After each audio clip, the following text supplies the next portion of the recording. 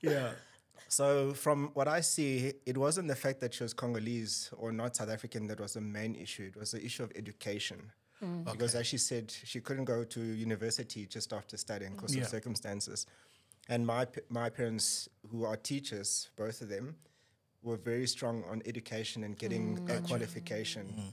And by that time we met, I'd already completed 2 degrees. So it, I think that was the thing. They thought I was after his money that he didn't have at the time. Yeah. So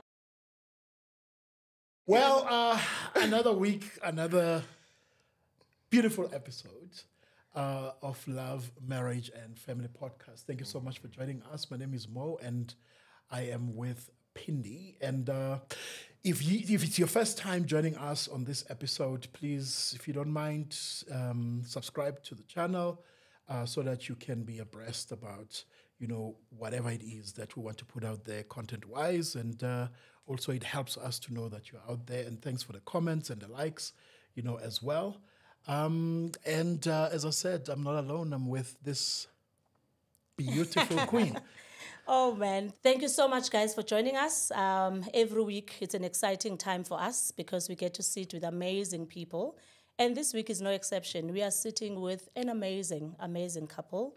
Really, one of the people that we really, really like, And we hope you're going to enjoy this episode with us. Today, we are sitting with the Zacas family, Sandra and Ayanda Zacas. Welcome, guys. Thank you. Welcome, you guys. It's so good to have you. I think this is one of the episodes that we've been meaning to have For quite a while. Yeah. And I'm excited that Sandra is feeling better. Oh, thank God. Yeah. Because the last time we spoke, my goodness, your voice couldn't come out. No, I was not. So it's so exciting to be sitting with you again. Just to give a brief on our amazing couple this week. So they are parents to 3 amazing, amazing children. Sandra is a mother. She is a mindset strategist. Yes. Oh, my gosh. You need to unpack what that is. What that means. She's a keynote speaker. And she's also was Mrs. South Africa top 10 finalist. And I think that's where I met you. That's where we met. And I was like, one day, that day is going to come. I'm going to sit with this amazing lady because I really, really enjoyed meeting you. Yeah. And I thought, my goodness, what a beautiful aura that this woman has. But Ayanda will tell us more about that. So welcome, guys, to the show. We're excited to be sitting with you today. Oh, yes. Welcome, guys. So you guys, you guys have been married for how long now? 17 years. 17 years. Ooh, okay. Yeah. Last month. Yeah, 17 years last month. That's a lot. Happy anniversary. Thank you.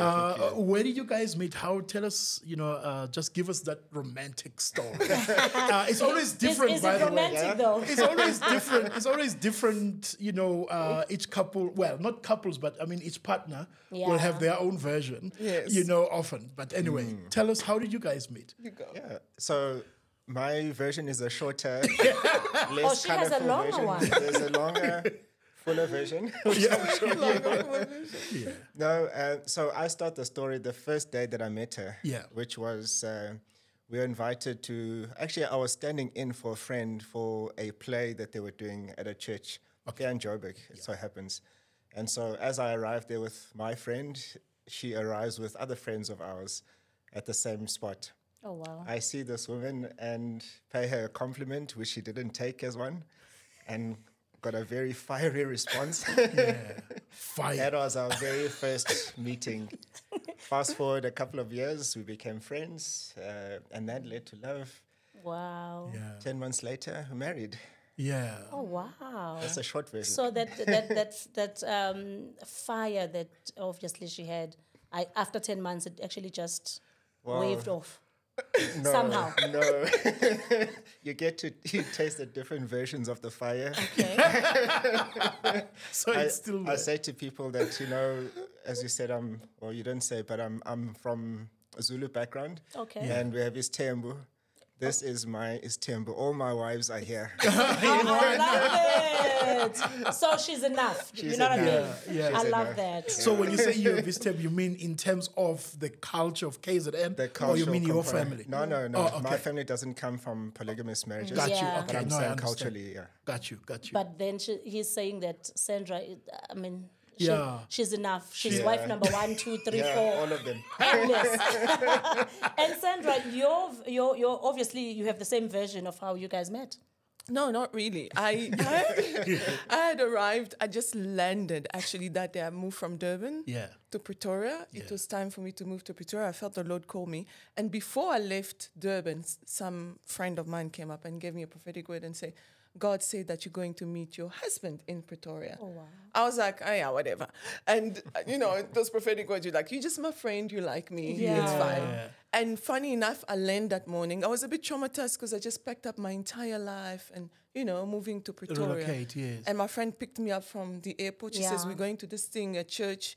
And funny enough, the day I arrived in Pretoria is the day I met my husband without knowing. Like the same day. Oh my word. And then apparently he said to me, oh, she's nice. Does she have a sister? I'm like, what kind of compliment is that? I'm like, and then my answer was, of course I have a sister. And I moved on. Like, if you want to say I'm pretty, just say I'm pretty. Ayanda, I think you needed to try another one. So if you're Granted. saying that she has a sister, actually, you're not the one I'm looking for. Precisely. It's like, what kind of compliment is that? So that was our start. Oh, wow. Yeah. So in Durban, were you with family in Durban? Yes. So when my family and I arrived in South Africa, we all lived in Durban. Okay. And my life has just come to a standstill. There was nothing happening anymore. And I needed a change. Yeah. And Pretoria was the place I felt the Lord. That's interesting. Right? Yeah. Yeah, it was interesting. But actually, I had two choices. I was given an opportunity to move to the US to go study, or Pretoria. But in my heart of heart, Oh, wow. the US was much more exciting, glamorous, and Yeah. all that. Yeah. But I really knew that I had to come to Pretoria, much to my parents' disappointment. Yeah. Like Pretoria, the Like- US, Yeah. But Yeah. I was following Yeah. the voice of God. Yeah. And I was young. I didn't even know if I was making the right choice, but it just felt like this is what I needed Wow. Yeah. to do. And it was the right thing. So when you decided to come to South Africa, so where is your home country? So I'm originally from the DRC, Congo. My parents and I arrived in South Africa as refugees. We lived in a refugee camp in Malawi, skipped a few borders illegally to try and find shelter because of, at the time, the civil war was happening in the DRC. Yeah. Oh, yeah. So we arrived in South Africa in December 1995. 5, yeah. And I was young. I was 15, turning 16 Yeah. the following year. Very traumatic story, very traumatizing. Yeah. Didn't speak a word of English when we arrived here. So literally started from Apparently. scratch, from scratch. How did that go? Hard. Apparently, you taught yourself English, I which did. is quite interesting. I did, because when I was put in school and I knew I had options, what is going to make my life easy? Yeah. What am I going to do to succeed? Yeah. And I looked at the options that were around me. What are the resources that I have? I could have spoken Zulu, but in my mind, I'm like, Zulu is not going to take me to university. Still limiting, yeah. It will be limiting. Yeah. So I picked one language. And because we were so poor, 99% of the time I went to school without food or money or whatever. My parents literally had enough money only for a bus ticket. So I would arrive at school. First break was always the shortest, I think, if I remember Yeah, it's correctly. always It's always. Yeah. Tea. And then second break, I would literally take myself to the library and I would sit down and I'll take books. I started with the easy read. Remember at the time there was English first language? Yeah. So I started with the easy read that was for the English second language, like Roald Dahl, and I would start with that reading, and then I watched The Bold and the Beautiful. Of course. That's where we all learned English, by the way. And Even us. generations, and generations. And I was always upset. I didn't know what Rich saw in Brooke. I'm like, dude, I'm here. What are you looking? But that's how I learned how to speak English. Oh, wow. Oh, wow. Yeah. So you meet this one crazy day in Johannesburg, you said, at a church event. Yeah. What is it that got your attention where she's concerned? I can't explain it. Yeah. And I get into trouble for the story because if you sit long enough to the story, she'll mention that I had a girlfriend at the time. And Well, did you have a I girlfriend? did. So why are you saying like she's lying?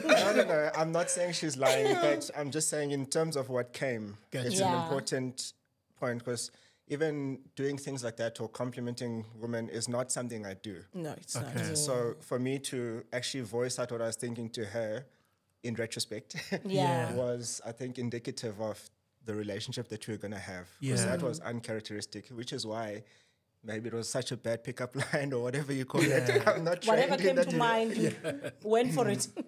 Yeah, so I can't say, of course, I think she's striking physically, but the person that I got to know later is really what I fell in love with, not so much the outside. Got you. I think there are a lot of beautiful people on the outside, Yeah. and then you see the inside, like, Yeah. not so pretty after all. Yeah. So it was the person I got to know in time. That is the person that I fell in love with. That's so good. Yeah. Yeah. You are sorted for tonight. For every night, man. So I mean, obviously, this is 2005 when you first came, right? Yes. So you guys are. I'm doing my maths No, here. no, so no. When you first came was 1995. Yeah, Oh, when we 1995. Sorry, Yes, sorry, yes. it's Yeah. not Arrival 2005. in Durban in 95. 95, and then moved to Pretoria 2005. Yes, that's the Yes, number. Yes, that's the one. The Because you had Pretoria move. already 10 years. Yes. So the English you had learned within that period, right? I Okay, had, so by the time you guys meet, you are fluent. Yes, with my very weird nuances. I use the wrong words sometimes. My children are like, "That's not how you say that." I'm like, Yeah. "But you understood me, right?" Yeah, yeah. You got the point. Yes. So where I'm getting with this is that now you guys meet and you pick this girl and you pick her accent and what happens? What is it that goes on in your mind? Because clearly she's not Zulu. We had not met on this particular occasion, but the first time that I saw her was actually at a prayer meeting. And she got to pray in the prayer meeting, not Yeah. knowing who she was because she was visiting from Durban. Yeah. And one of the things that I remember was this person who kept saying, "Father, Father." Like, Yeah. what is Father? Like, it's Father. Yes, Father. So, I mean, that now I think comes into play as well with things of communication because we are both not first language English speakers. Yeah. I'm Zulu, French, etc. But yeah, it's just, as I say, it's a character that I think one chooses and falls in love with in time. Yeah. What she does, how she spoke, whatever did it was not relevant. Yeah. And I think isn't relevant.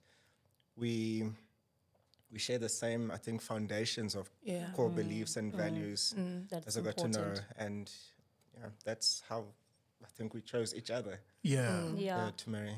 Wow. So, Sandra, obviously, at some point later on, you realized that, okay, he's not a bad guy.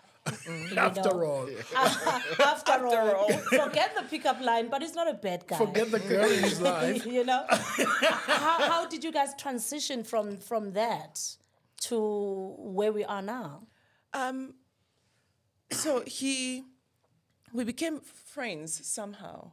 No, he came to me. Controversial story. in A very itself. controversial story. I'm not gonna get into it in case she watches it, and then she No, go through it. Please go over it. And so we became really good friends. Okay. And when he came to me and says, "I really want to be your friend." And I said to After him, we'd broken up. after he and his girlfriend had broken up and they had moved on. okay, Yes. okay. Yeah. I'm not a. You're not the reason. No, I'm not the reason at all. But I was never the reason. I was not there when they broke up. I just happened to be the aftermath of the, you know. And he came to me and he said, "I want us to be friends." I said, "That's fine. Just don't fall in love with me." Oh, okay. Because I was having fun. I was dating. Yeah. I was not looking for a relationship. Oh, okay. I was very content as a single girl. Yeah. And I said to him, "Do not fall in love with me. Oh, Whatever okay. you do." And obviously... And then he said, "Yeah, Who okay. fell in love with who first? You." Rumor has it. Okay, I want to hear this. Who fell in love first? She'd broken up with me by the time I even knew we were dating. Oh my, okay. I did not break up with you. Weren't you Sandra? upset? What was the reason though? I don't know. We were just friends as far as I was concerned. Maybe- But maybe clearly she there was more going on than what I Yeah. knew. Yeah. But Break up with a friend. Okay. I Well, like, people I do like break it up with already. friends. Yeah, You know? too, right? But I mean, there's a point where, there are romantic feelings. Yes. You know what I mean? And where is that point? So we had gone, our church used to have these conferences once a year. Yeah. And we had gone, it used to be in Bloemfontein. Yeah. And we hadn't driven together, had we? No, we didn't drive together. But the other thing, because we came from a predominantly white church, right? Yeah. And we were only like 4 of black people at the time. Also, you. Yeah, but Stick also, together. no, we didn't. We were friends in secret because we didn't want people to put pressure on us to say that we are dating. So nobody knew that we're actually hanging out. Yes. Not a single soul. Even my best friend Yeah. did not know that we were hanging out. So when we arrived in Bloemfontein, people could see that we were close, but we were trying to stay separate. So friends of mine from Durban asked him, "Are you and Sandra dating?" He comes to me, he's like, "Sandra, these people said they think we are dating." I'm like, "Okay, why are you upset at With me. it's the vibes you're giving. Like, why are you upset at me? What did I do? What did I do?" So we spent that whole week together. It was beautiful. And Yeah. we drove back to Pretoria. Something had shifted that week. And at the time, we must say, I was the working girl and he was still a student, actually. Yeah. He was a broke student and I was the working Yeah. girl. Yeah. And because he's 2 years younger than me, so there was also that dynamic. Dynamic, yeah. So how things change when you think they change, I needed to go get a new cell phone. Okay. And I asked him to come with me. He had a car. I didn't have a car. So we thought, okay, we'll meet Oh, a halfway. broke student with a car.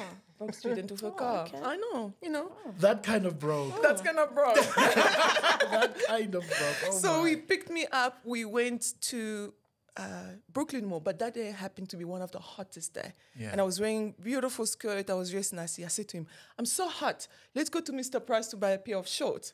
So he helped me pick a pair of shorts, and I tried on. I'm like, "This one, that one." He's like, "No, that one." I'm like, "Perfect." Okay. It was a nice pair of shorts. It was a nice pair of shorts. And then he says, "Well, what are you doing? You want to come, have lunch with me?" He used to work at the High Performance Center. I had received a voucher for my birthday. Why don't you come have lunch with me? And we lunched. It was breakfast, lunch, dinner, Everything. everything. Oh, my. We spent the entire day together. And then, yeah. And it was like, okay, now Yeah. this is not just a friend.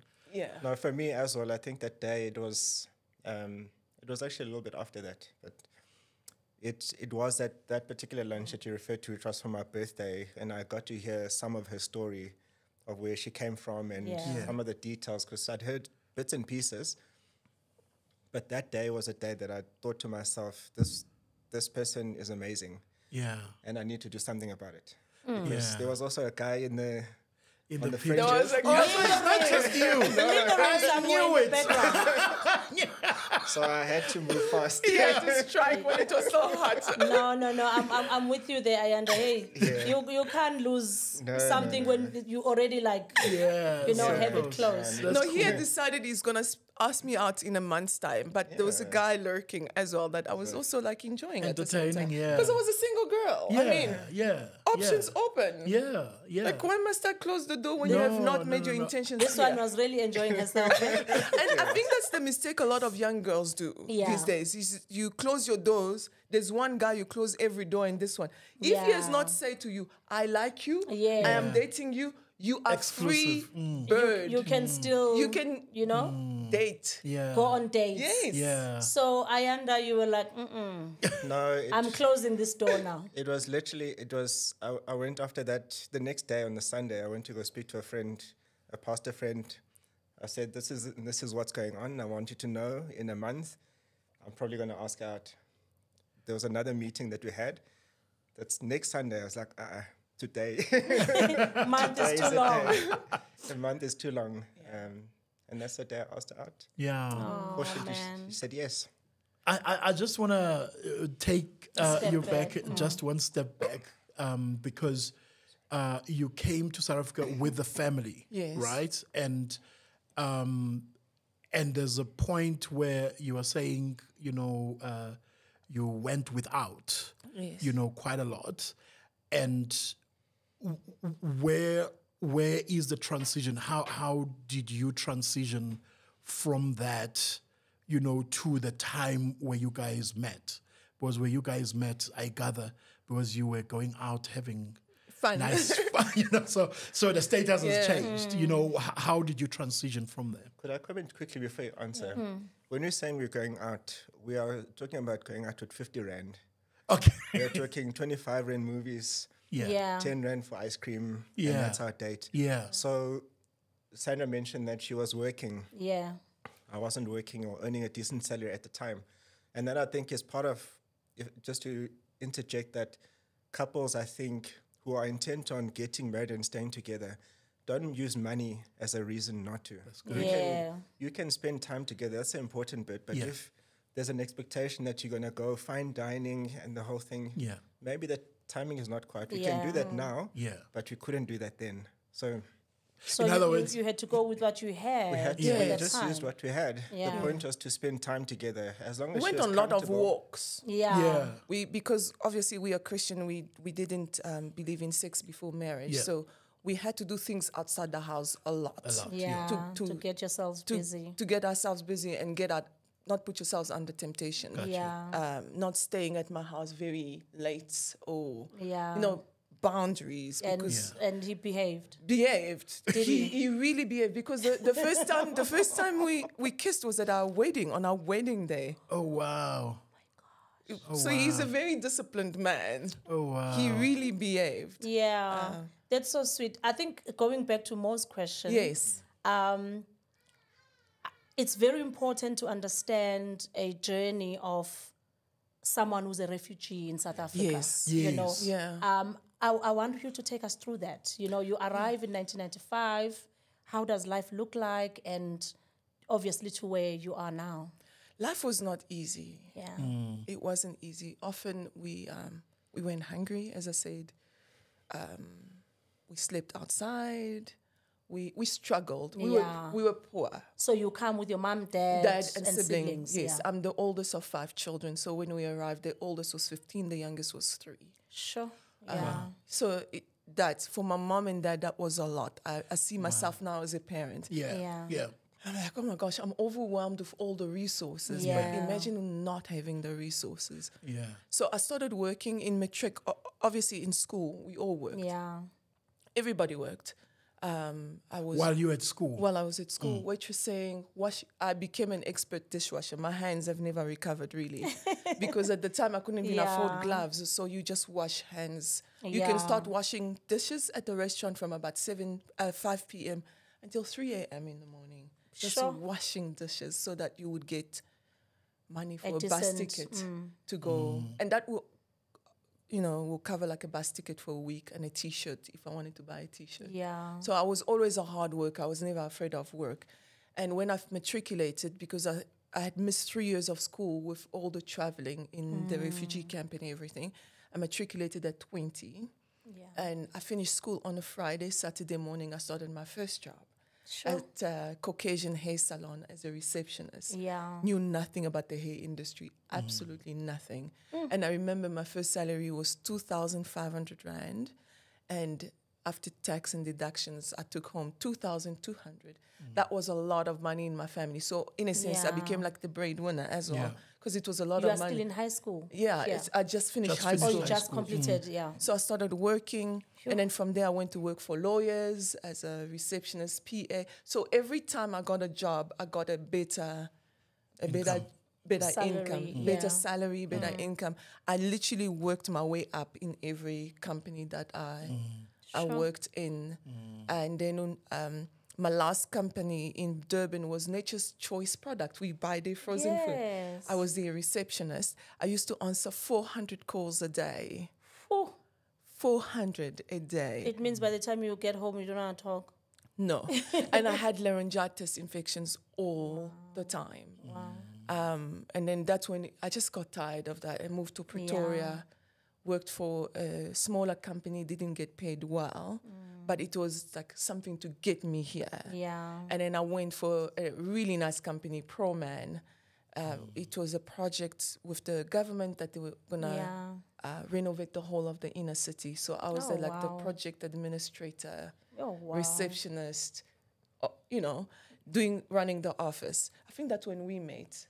Yeah. At that time. At that that's time. what you were doing. And also money-wise, my money was never my own because whatever I made, I had to send To Home. home. So I struggled a lot, but I had a lot of rich friends. So I went on nice holidays. I experienced the good life. Yeah. And also my dad always used to say that whatever you want to become, you have to surround yourself with people like that. Yeah. So because I was poor, I didn't want to stay in poverty. I've always been very clear about the life I wanted and how I wanted it. Sure. And what boy I will date and not date. If you didn't have a plan, a future, you are not... You can't come anywhere close. No, because for me, I knew what hardship was, and I was not intentionally going to put myself under hardship. I was never going to do that. So that's how I worked my way up. And Ayanda, people were saying, then how did you date a student who didn't have money? There was potential there. But I knew his work ethic, the kind of man he was. He had a vision. I always say to him, give me a vision. If we're jumping in the sea, we will jump. Yeah. I just need to know where we're going. Exactly. Yeah. I think you're the same. So that I can come with you. You know what I mean? It's like, what are we doing? Oh, I don't know. I mean, like, I don't follow, I don't know. If you say we are going to Timbuktu, this is what we're going to do, let's go do it. 100%. But give me a plan. Don't. I need a plan. And I think a lot of these generation, he's good looking. I'm like, well, he might get in a car accident and lose his looks. Yeah. So that's not permanent. It's not permanent. Yeah. It's like, what is the plan? I knew he had a plan. He wanted to start a business, a lot of things. And he wanted to also make money. He wanted to be rich. And I also didn't want to marry someone who didn't want more than what they had now. Yeah.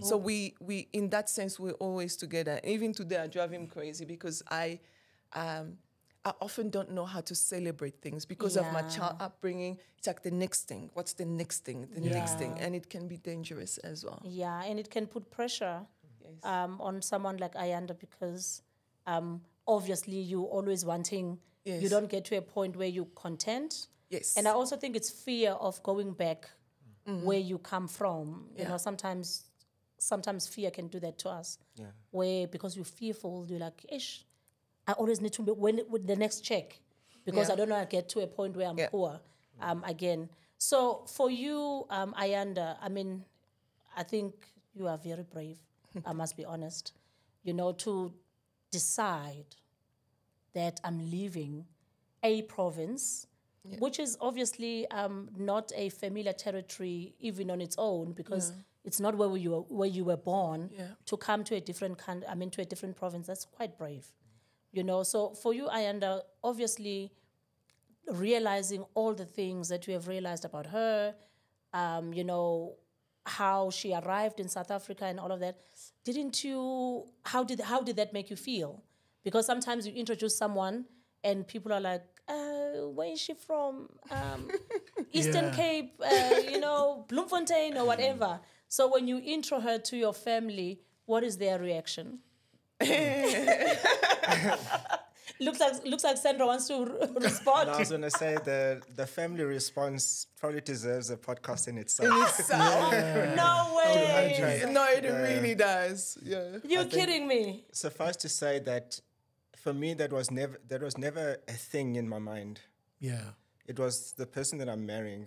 The package that they come in wasn't a consideration in the sense that I think I grew up very open-minded. Yeah. So whatever girls were available, that was a spectrum. It wasn't like I'm going to marry that kind or that kind. Yeah. I did grow up in an environment where we were very, let's say, critical of foreigners in ignorance. And a lot of rhetoric at the moment talks about foreigners, without an understanding or an appreciation of the situation that drives people away from their own home countries. And I grew up in an environment like that too, where we would speak in derogatory terms about foreigners. Oh, wow. Hearing that story then firsthand, And meeting now somebody in the flesh who's gone through that experience suddenly changed my views of there are reasons behind these things. It's not that someone just decides, oh, today I'm going to go to South Africa, so there I go, I'm going to jump a border, and et cetera, et cetera. Not that I'm promoting illegal things, but I'm saying that there's a lot more compassion that we can have for situations. So that was, I think, enlightening for me. The fact that she's from the Congo, for me, is a talking point. It's not a definitive thing in a sense. They could have been from Umtata or from wherever. It didn't matter. Yeah. But the person, the quality of the person is what I was looking for. That's so good. Sometimes we get caught up in all these superficial differences and really not plug into our essence, you know, as human beings, and as if me being white and you being black, you know, that's the reason we should not be together or whichever, you know, and these are all superficial, right? I think as soon as you start dividing these things, it's almost like at which point do you stop? There's no end. If you have, there is absolutely no end. It doesn't help. There is absolutely no end. However, in South Africa, as you're correctly saying, you know, this does become an issue, and often it gets blown up, you know, and it gets, you know, media attention, and then it's. Please take us through, especially you know, how that affects you every time you see these so-called xenophobic, you know, attacks or all of these things that are happening, and they are happening in the news and it's in your face and so on. How does that affect you, you know, as a person who came, you know, to South Africa? I think that's always so hard because, to my dismay, I suffer less racism and more xenophobia. Oh, okay. I get you. Yeah. And because of that, I've often found myself in more white spaces than black spaces. I feel safer there. It's weird, considering the history of this country, right? I feel safer in white spaces because there I'm just a human being. Acceptance. Acceptance. And with the black community, it's been very hard. And KwaZulu-Natal, guys, growing up in KwaZulu-Natal as a foreign kid is... You are joking. As a child. I once I got on a bus because, and also I was struggling to speak English, right? Yeah. And I got on the bus, the minor buses. You guys, got on the minor buses, and I asked the driver, I wanted to know where I was going, and I spoke to him in English. And the bus was full. Broken English at that time. And he spoke to me in Zulu. And I said to him, and I spoke back to him in French. He says, what did you say? I said, precisely. You don't understand me. I don't understand you. English is the language that we can both understand. My family has been spat at. Things have happened. You know when people complain about apartheid? I'm always like, guys, the way you treat black people is the way white people have treated black people. So you actually can't complain because you do the exact same thing. Sure. You do the same thing. In reverse. In reverse. That's what it is. It's like the oppressed becomes the oppressor. Black people will tell you it is tough being a black person in this country. It's tough. Particularly when you go to home affairs and whatever. I always tell my husband, we always laugh, you have to look like you are poor, because if you arrive there looking nice, that lady's going to make your life hell. It's like, she's going to make sure you pay for it. She's like, so you have to go looking a certain way. Wow. Like false humility so that you get treated just with the basic respect, you know. That is sad, guys. It is very sad. And also the Zulus did not treat us well as a family. And I imagine me come to my mom and dad, hey guys, I'm getting married. And he's Zulu. What are you doing, Sandra? And he's Zulu. But thankfully, my mom and dad have always judged people by themselves. And when you see these xenophobic attacks, for me, it's always like, this is so sad. But I'm also grateful for the privilege, because even within the refugee community, there's privilege. Ranks. Absolutely. And I'm privileged. I live a very privileged life compared to a lot of foreigners in this country. My life is privileged.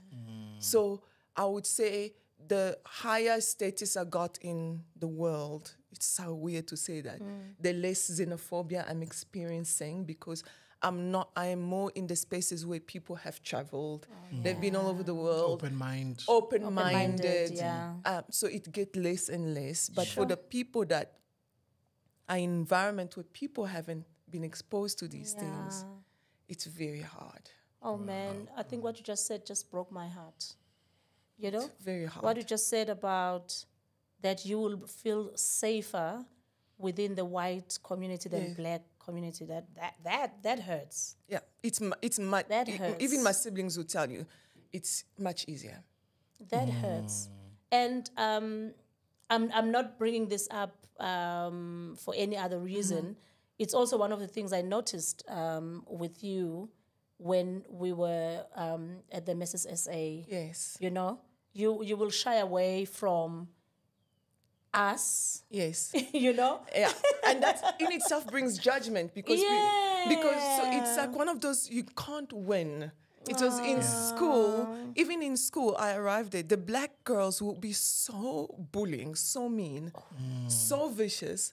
And you're like, oh my gosh. And then you go hang out with the white girls that treat you well. And then the black girls hate on you for hanging out. Because now you're choosing. I was like, guys. What must I do now? I'm like, I've survived borders. I'm not going to come die at the feet of apartheid. I'm going to hide in the library. Like, you sort yourselves out. This is not my fight. I've got my own fight to fight. Man. So that's how I ended up being in the library all the time, because I just couldn't handle this. The pressure. And also the African girls, the bullying, the laughing at you, the belittling, Oh man, guys.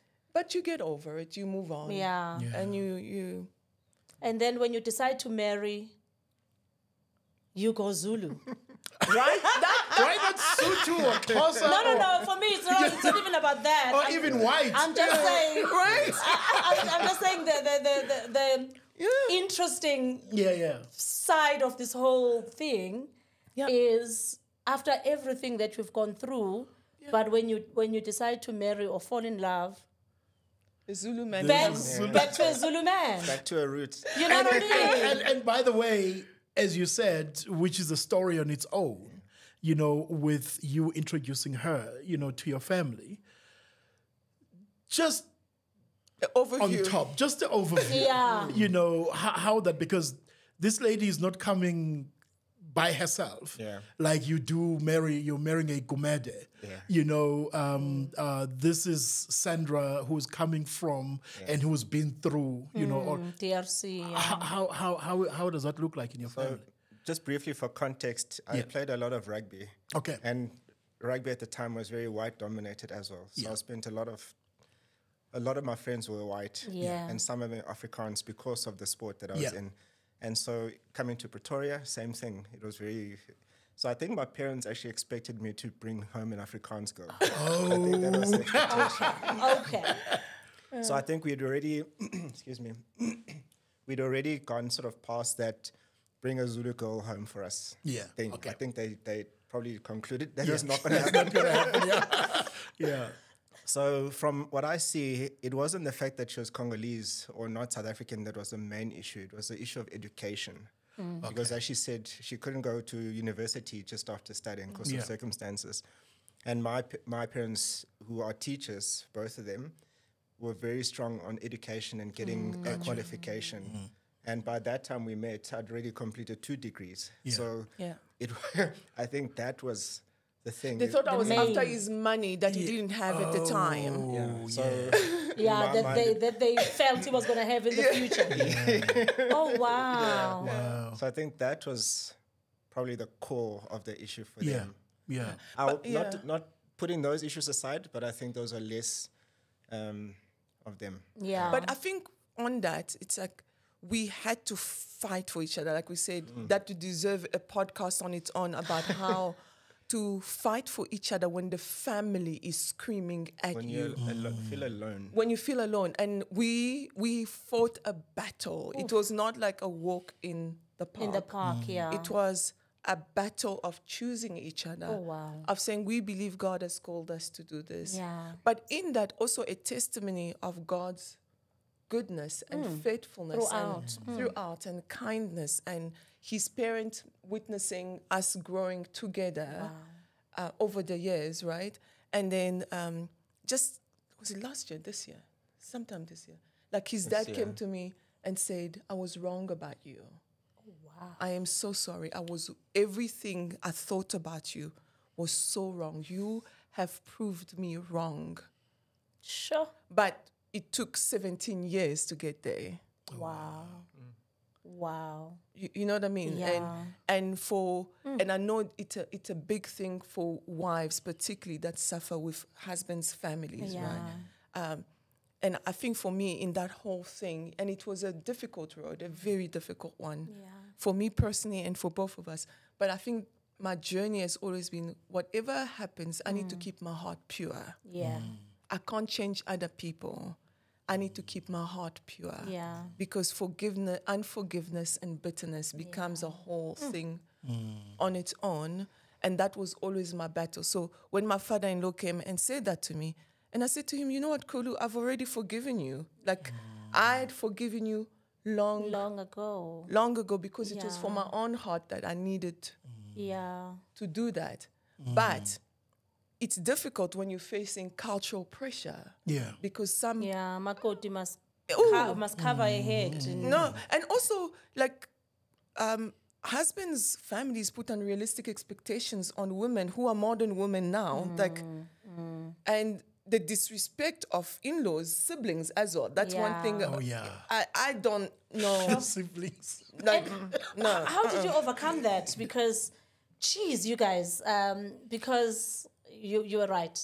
Your life needs a podcast on its own. How did you overcome that? Because it's not just overcoming the fact that you are from a different country. It's also the culture issue. Because getting into the Zacas household meant there are certain things and duties that you have to do. So we avoided some of that stuff. By not being available. No, I think the intention was never to dishonor, but the circumstances were such that we couldn't do certain things, which in retrospect is also been useful in certain ways. Because if I could just there's a lot of expectation on particularly firstborn sons to come back home and take on responsibilities in the household around certain things. You are firstborn son. Oh, and okay. Same with you. Son. Okay.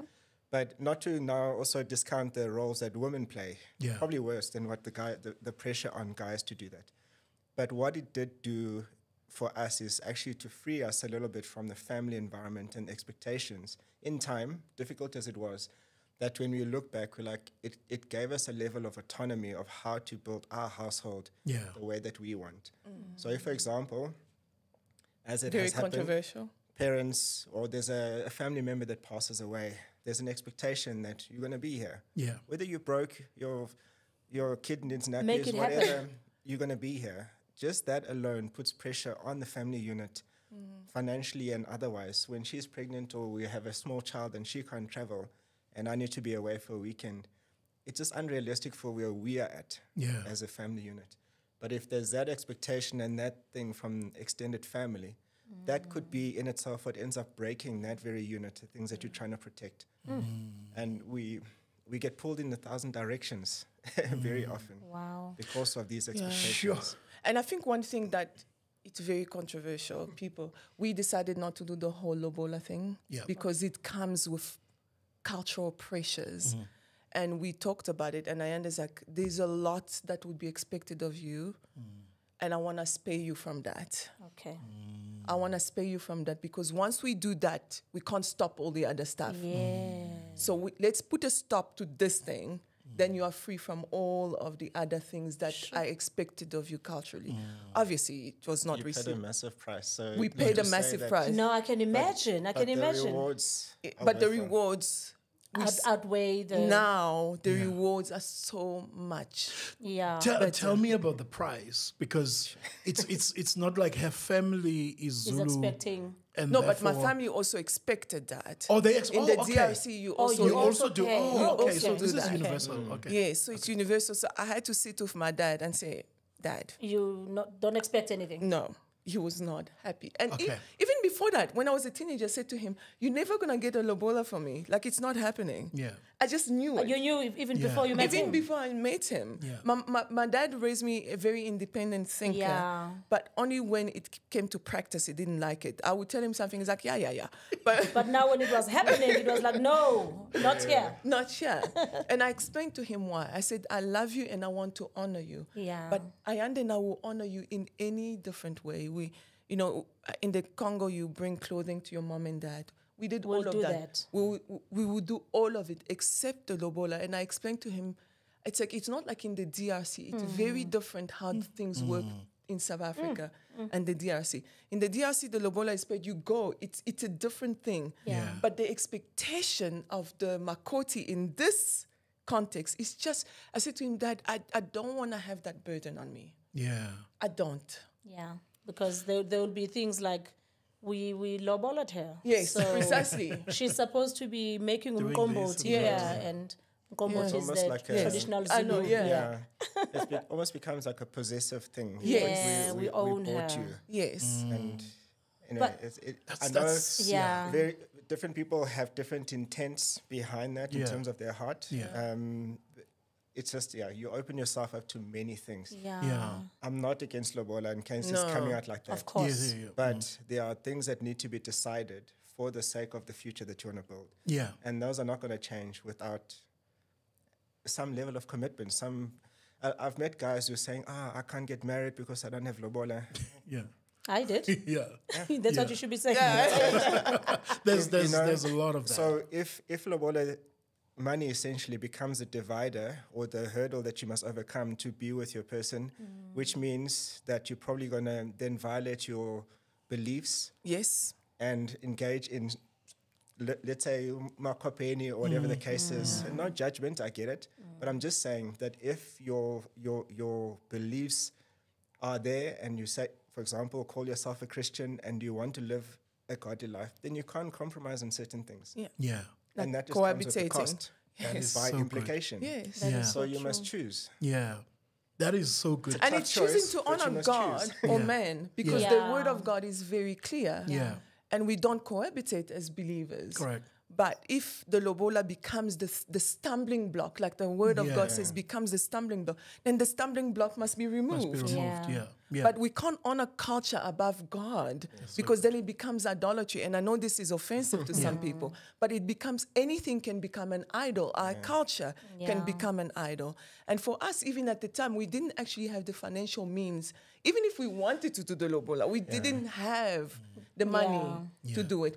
And we didn't want to take money from his parents either because that adds another, It's another layer Yes. of ownership. yes. Pressure know? and pressure. So I'm trying to get this through my head because there's certain things that happen or rituals that almost recognizes you as a wife or as a married sort of couple.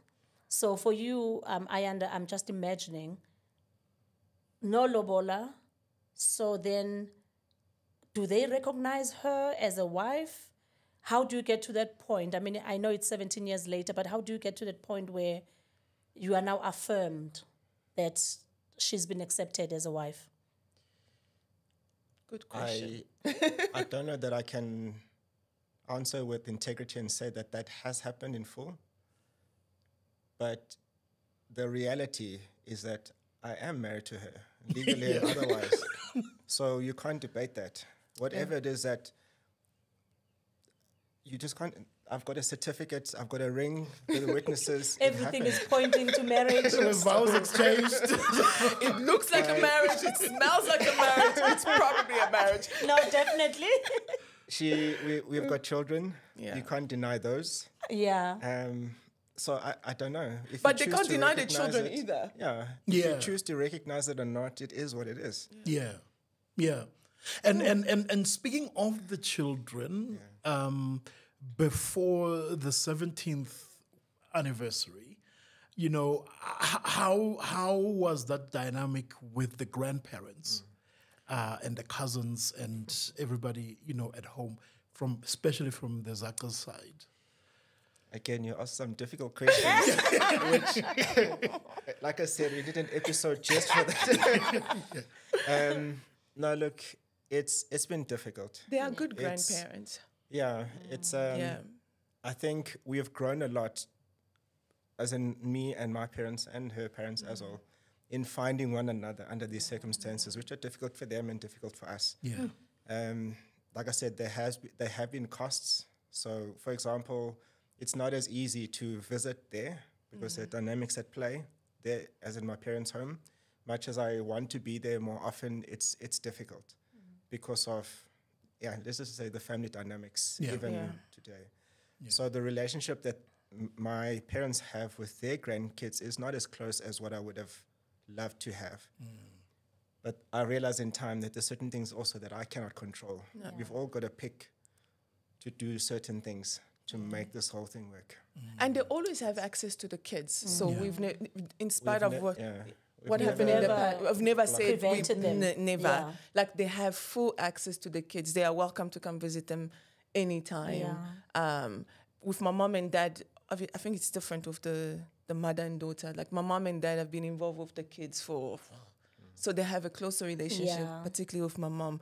But Ayanda's parents have full access to the kids. We've never said it's a form of punishment. You can't see the kids because you didn't accept me. It's like whatever. Yeah. Whether you accept me or not, they're still your grandchildren. They're still your grandchildren. Yeah. And they love them because they love to brag about them, right? Yeah. It's like, they are my grandchildren. They are beautiful. They are smart. Yeah. It's like, they happen because of us. Yeah. Otherwise, it wouldn't have happened. Yeah. And just to add on that, also the distance. So her parents moved to Pretoria from Durban. Oh, they have. So they are in closer proximity, where mine are still in KZN. Yeah. So, again, different dynamics at play. Where in KZN? Richmond. Oh, in Richmond. The South. Okay. Yeah. In Richmond. Okay. So in terms of, because obviously with the kids, I can imagine as well, because they speak predominantly English, I'm sure. Yeah. You know, that when they go home in Richmond, it's almost like, these kids that are speaking English, you know, and all of that. How does that unfold? I mean, because you are Zulu at the end of the day. Yeah. Are your kids learning Zulu, or at school now? At school now. What became very difficult was because, especially for a certain period of time, I was working in Joburg. So that means leaving home 6:30 in the morning, arriving 6 o'clock, 6:30, 7, and us communicating in English. It became the language of communication. So me speaking Zulu only on the weekends or certain hours, I just got left behind. Okay. Yeah. And then at some point, my kids were like, "What are you saying? Why are you speaking?" Thanks to Sandra. What are you saying? Yeah. But our daughter is learning Zulu now, and their favorite word is Yom Kinto. Yom Kinto 1, Yom Kinto 2. So they're learning, and their grandparents are trying. But they also have aunts that live in Joburg. Okay. But their aunts also speak English to them. It's like easier. It's easy. It's like, guys, it's not all on me, okay? But I do know that they will learn, because our daughter Kaya, she's really dedicated to learning the language, and I know the boys will learn. It's just they need an environment where they can learn. But you know, even in these schools that we are sending them to, all the black kids are speaking English anyway. I know true. It's a proper struggle. We're trying. I mean, we have the same struggle. We try. Even though, you know, when my mom was still alive, she will obviously when she comes over, she'll be like, "No English today," and my kids will struggle.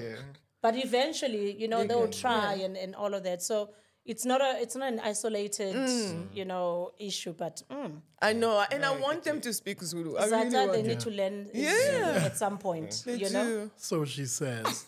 Ask her about hers. She means we. They're getting it at school. Because with ours, again, I just want to make this point.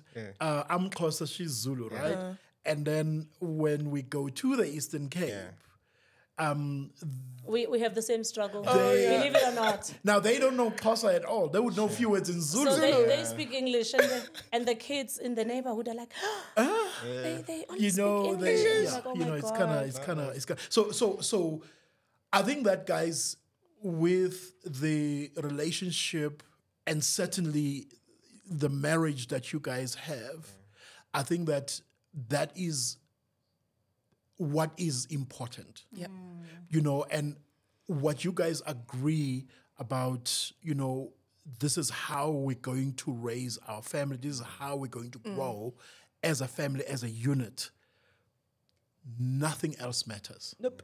Yeah. Nobody else matters. No opinion matter. Yeah.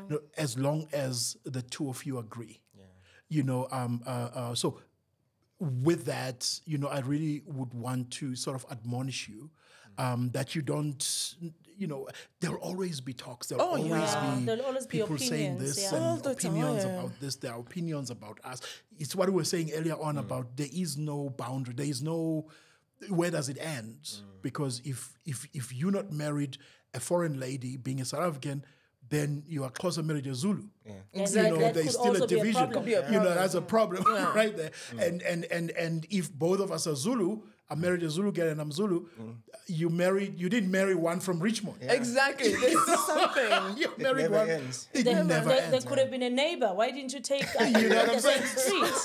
So it never ends. So these boundaries, the way you guys have chosen to navigate, your marriage and your lives, around them, so that they don't affect your marriage. And perhaps just as a last point, to just talk to us about how, and maybe even the role of your faith in that, because as you are talking, I'm sitting here thinking, Sandra, thank God for Jesus. If you guys had not given your lives to the Lord, I honestly seated here, I don't know where, I put it to you, I don't know where we would be. You know what I'm saying? Because it's what has sort of joined you guys and put you guys together, because you had this unifying, thing called faith, and your faith, Christian faith, that has put you guys together. Just briefly about how you guys have managed to jump some of these hurdles, and people that they put along the way, and whether it's a school, family, or whatever, church, anywhere, I'll go quickly and then we can go. I think for me, Christ, and also basing my life on the Word of God, not perfectly, but living it to the full. What the Word of God says, that's what I live. Not compromising, because everything else becomes idolatry. And I think in terms of our marriage and our family, Ayanda has had to take a stand. And I know some men are scared to stand up to their mom and dad to protect their wives. He's had to do that a lot and say, no, she will not be doing that. Sure. She will not be coming. She will not be, at the cost of the relationship with his parents. So he has really played the role of the protector to say, she's my wife, she's my first priority.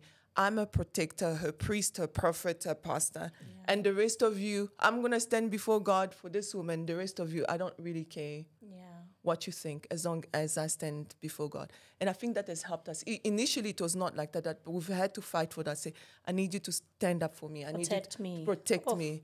And I don't think we fight that much about that anymore. That's all I have to say. If I may, I want to say that it's not that I don't care. I do care. Yeah. And I care a lot. And even you talk about things from the outside, they do impact. But the key thing is that you've got to make a decision. I always say to people that in life we get three choices. One is to choose to do something, or to choose for something, to choose against, or not to decide. Choosing not to decide is also a choice. It's also a choice. The only problem with that is then you are out of control, and you suffer or conditions that you did not choose. Yeah. So I think for me, it's having faith, and having that as a guide is also in itself very difficult. The standard of the Bible is very, very high. Yeah. Impossible. So that being that is that then it leaves a lot of room to be able at least to decide a direction and make certain decisions that I think are good. And are going to benefit you as a person and you and society and everything else if we focus on that. Anything else, I think, is... I mean, if I didn't have the Bible, I probably wouldn't be married today. Yeah. I'd probably be eating 2-minute noodles out of a kettle, living a bachelor lifestyle. Sure, I'd have money. Yeah. I think I'd do okay for myself. Yeah. I'd have a fancy car and all of that, traveling, but not the richness of life that comes with Sure. this. Yeah. And I think this is better. Oh, it is. It is better. I certainly agree with you. Wow, guys, what a time. Thank you so much. Thank you for having us. I feel like I can listen to both of you Yeah. going on, and I'm sitting in the Yeah. background and I'm just listening, What a beautiful journey that you've had. Yeah. Sometimes when our journey has, hills and valleys and all of those things, sometimes we don't think it's a beautiful journey. But I mean, looking at you and sitting and looking at you now, what a journey it's been. Yeah. And I am so excited and happy for you. I feel like marriage is safe in your hands. You know what I mean? This is really, really beautiful. Yeah. And I can imagine, obviously, the children that you both are raising and all of that. For me, if love wins, the job is done. The job is done. Love wins. Thank you so much, guys, for joining us. Thank you so much. Thank you for having us. Thank you It's so been wonderful. much. Love is blind, Yeah. and we love that show, by the way. Love is blind. Look, if it also, in order for love to be love, it should not only grant you the right to say yes, but it also has to give you the right to say no. Absolutely. Do you get what I'm saying? Because in order for it to achieve its optimal and the reciprocity, that it should be given freely without expectation. Yeah. Do you get what I'm saying? I don't love you. Unconditional. It's unconditional. Yeah, I because don't you love you because once I give reasons why I love you, then it's no longer love. Yeah. I don't love you. I love you just because. Yeah. You know what I mean? And that's that. And really, that's what we are witnessing here in this relationship. Thank you so much. Thank you. Man, what a lovely time. Don't I go through the books quickly? The books. Okay. Well, As we end. we have got our books. We've got 3 books. A lot of people, in our comment section, they always ask us, about our books and so on. But you can be in contact with us, or some are available in stores. But do let us know. There's 3 of them. Titles? To get titles. All right. So the latest book, our last book, is called The Marriage Dance. I don't want to talk about it. The second book is called Stuff We Wish We Knew Before Getting Married. And then our first book is called Love Isn't for Cowards. Because indeed, love isn't for cowards, guys. Love isn't for cowards. If it wasn't love, you would not be sitting here having gone through what you have gone through. But look at you, looking all amazing. Thank you so much, guys, for watching. And we hope you did enjoy this episode. We certainly did. Sitting with this couple has been such an eye-opener for us. And what an amazing journey. We hope you're going to enjoy this episode. We hope you did enjoy the episode. Thank you so much.